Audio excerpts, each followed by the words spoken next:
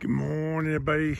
It's day 71, our 52nd day on the trail, and we're up at about 11,000 feet, and we're running out of gas, man. I tell you what, all the systems are working hard. And there's Vintage. What you got, Vintage? Today's a rough day. Today's a rough day. Today's a rough day. I woke up feeling like I normally feel at the end of the day. And I've been crawling up these hills. I've already ate my mid-morning snack and my afternoon snack trying to get energy. We're both very fatigued. I'm screwed.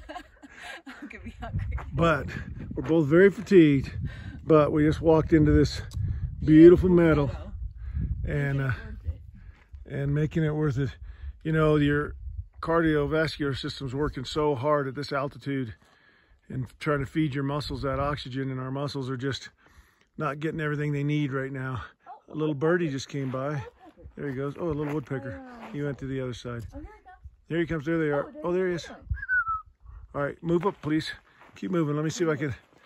Let's see if I can get these. I'm chasing him, guys. Sorry, I'm making you sick. We just crossed.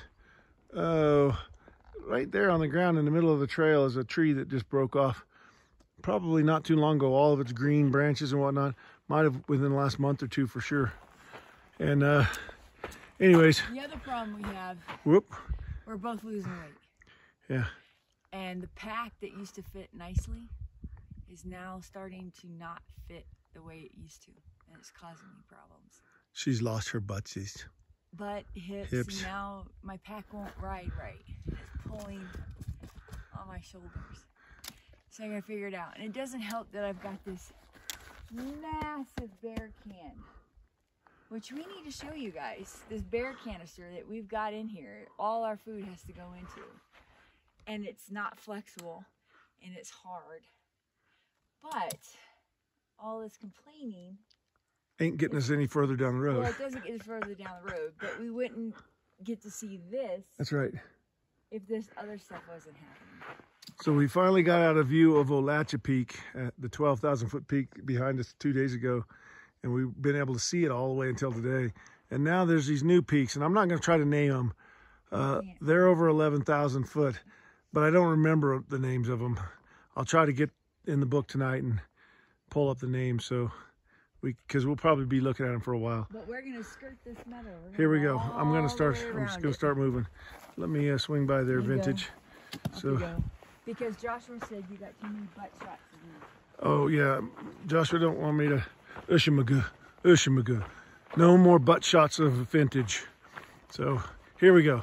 We're doing the hiking down the trail in the beautiful meadow at 11,000 feet. And here's another cluster of mountains. You see some snow on top of those.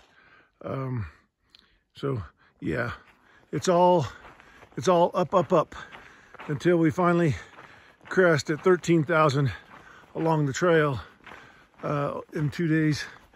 The challenge is having our bodies process the oxygen, the thinning oxygen, well enough to keep our muscles functioning properly. And we're probably not getting the right amount of calories just because we packed.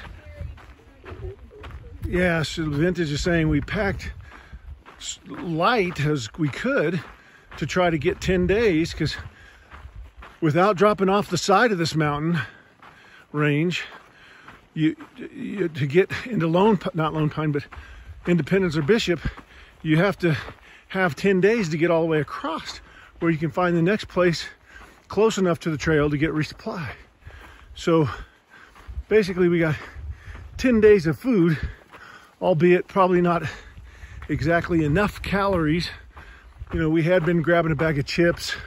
We had been grabbing a few candy pieces and things like that, because it's empty calories, but it's sugar and it's just stuff to keep us kind of moving. We don't even have that now. So we'll see how it goes.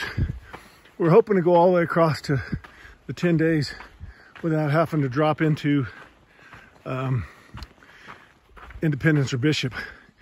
But if the food runs out, the energy runs out, or the battery pack runs out, we're going to have to do that about 2 or 3 days short of our goal, which just means we got to add a day and a lot of extra miles to drop down off a side trail, thousands of feet, go catch a car ride, a hitchhike for 30, 40 miles, fill up our packs again, and come and hike back up to get back up on here on the trail. So we'll see how it goes. All right, enough of the vine, the meadow, and the meandering. Talk to you later. Bye.